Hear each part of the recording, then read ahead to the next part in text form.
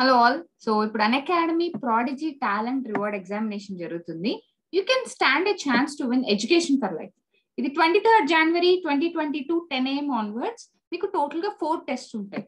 ఈ 4 టెస్ట్ లో కానీ మీరు టాప్ చేస్తే మీకు ఎక్సైటింగ్ బెనిఫిట్స్ ఉంటాయి. So just hurry up.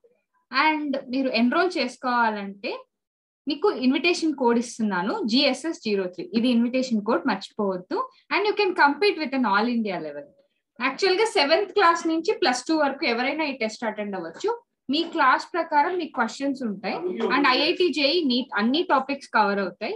Plus you can win an exciting rewards in every test. MacBook Air, Apple iPhone, Apple iPad, Amazon Echo Dot, Amazon Vouchers. And the scholarship slab కూడా rank ప్రకారం ఉంటుంది. 100% నుంచి 15% of scholarships ఉంటాయి. మీకు 4 test ఉంటాయి. Test 1, test 2, test 3, ఇంకా test 4. So Jan 23rd, Jan 29th, Feb 6th and Feb 13th.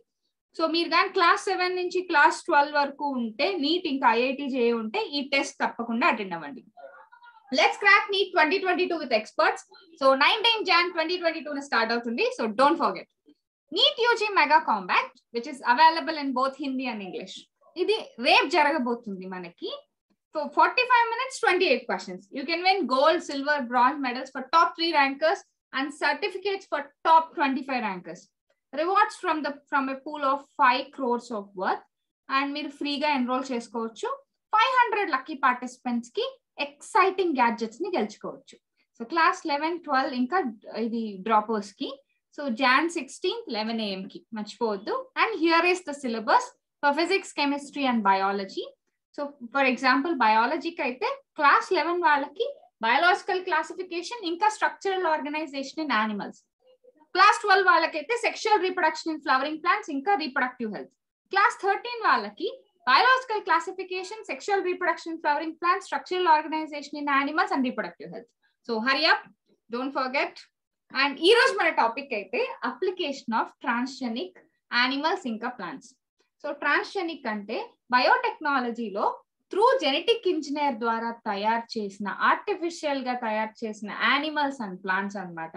మనకి బాగా తెలిసింది బీటీ బ్రింజాల్, బీటీ కాటన్ అంటే బాసిల్లస్ thuringiensis కాటన్. జనరల్ గా ఇప్పుడు మన మదర్స్ కి వాళ్ళకి బీటీ బ్రింజాల్ అని చెప్తే వాళ్ళకి జనరల్ గా ఏదో ఫారెన్ నుంచి వచ్చిన ఒక బ్రీడ్ అనుకుంటారు. అదే మీరు ఎక్స్ప్లెయిన్ చేశారనుకోండి బీటీ అంటే ఏంటి, మామూలుగా బీటీ బ్రింజాల్ ఇవన్నీ తింటే మనకేం కాదు. సో యూజువల్ గా అవి యాంటీబయాటికే, కానీ మనం తింటే మనకేం కాదు. ఈ రీజన్స్ అన్ని ఎక్స్ప్లెయిన్ చేస్తే సో వాళ్ళు చాలా సర్ప్రైజింగ్ గా ఫీల్ అవుతారు.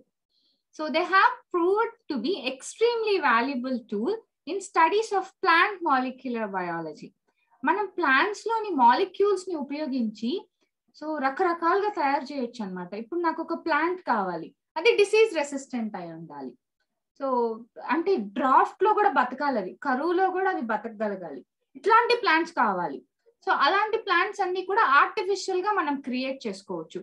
ఫర్ ఎగ్జాంపుల్ ప్లాంట్స్ అనేవి నాకు షార్ట్ గా కావాలి, కానీ ఈల్డ్ మాత్రం ఎక్కువ ఉండాలి. సో ఇలా మనకి తగ్గట్టుగా ప్లాన్ చేసుకోవచ్చు via genetical engineering. So regulation of gene action అంటే మనం జీన్ ని కంట్రోల్ చేయగలం. నాకు ఇలాంటి ఎక్స్ప్రెషన్ ఆఫ్ జీన్ కావాలి, ఇలాంటి ఫీనోటైప్ కావాలని మనం కంట్రోల్ చేసుకోగలం. Identification of regulatory ప్రమోటరీ sequence etcetera. Specific jeans have transferred in to plants to improve there అగ్రోనామిక్ and other features.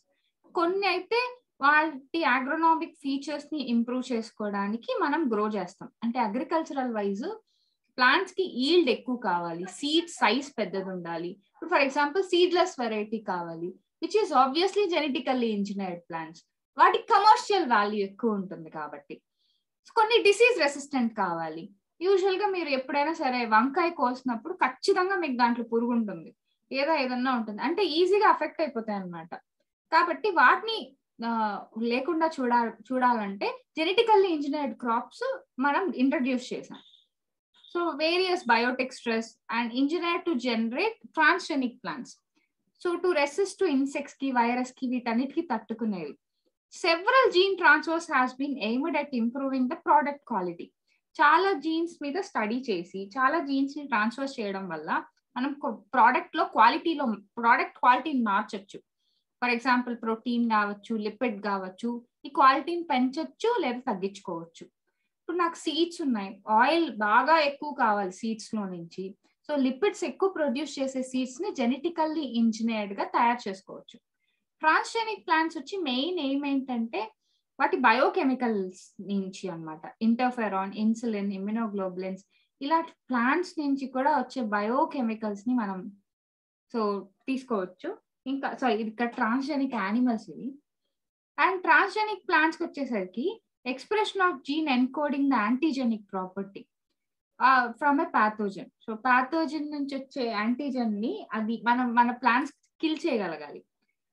Made crops more tolerant to abiotic stress, అంటే cold, చలికాలానికి, కరువుకి, excessive salt కి, heat కూడా తట్టుకునేలాగా ఉండాలన్నమాట plant. అవి application of transgenic plants అన్నమాట. ఇలా ఇన్ని రకాలుగా మనకి ఉపయోగపడే ప్లాంట్స్, మనకి ప్రతిదీ తట్టుకునేలాగా, ఈవెన్ బయోటిక్ ఇంకా ఏబయోటిక్, ఈల్డింగ్ ఎక్కువ కావాలి, క్రాప్ అగ్రోకల్చర్ కి మనకి బాగా ప్రోగ్నోసిస్ ఉండాలి. కొన్ని దేశాల్లో కరువు వచ్చిన దేశాల్లో కూడా ఆ మొక్క పెరగగలగాలి, ఆ నేలకు కూడా మనకి గ్రో చేయగలిగితేనే జెనెటికల్ ఇంజనీర్డ్ ప్లాంట్స్ లో సక్సెస్ఫుల్ అన్నమాట. ఓకే, సో ఇది basic introduction. Next coming series లో జెనెటికల్లీ ఇంజనీర్డ్ క్రాప్స్ ఇంకా జెనెటికల్లీ ఇంజనీర్డ్ యానిమల్స్ గురించి చూద్దాం. So thank you.